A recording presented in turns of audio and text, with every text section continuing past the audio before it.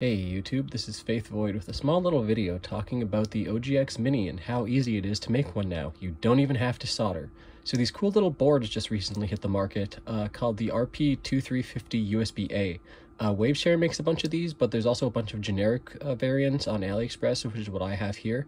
It's based off of the Pico 2 chipset, but as you can see, it has both USB-A and USB-C. So the USB-C port goes into your Xbox and the USB-A port goes into your controller. So right now I have an Xbox 360 controller, a wireless receiver plugged in.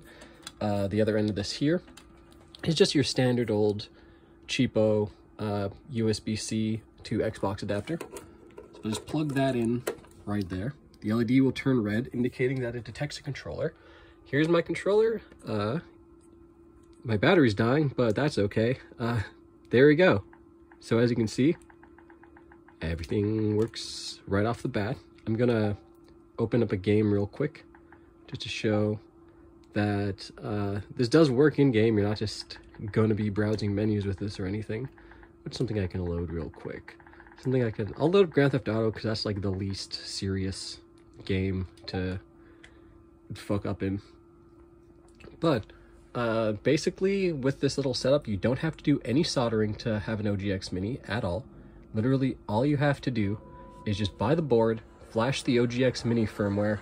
Right now, it's this board isn't supported in the main variation of OGX-Mini by Wired Opposite, but two different programmers on the GitHub page are working to add proper RP2350-A support. So within, I assume probably within a month, it'll hit the mainstream version of the OGX-Mini branch, but there's like two forks that you can download and they both work fine.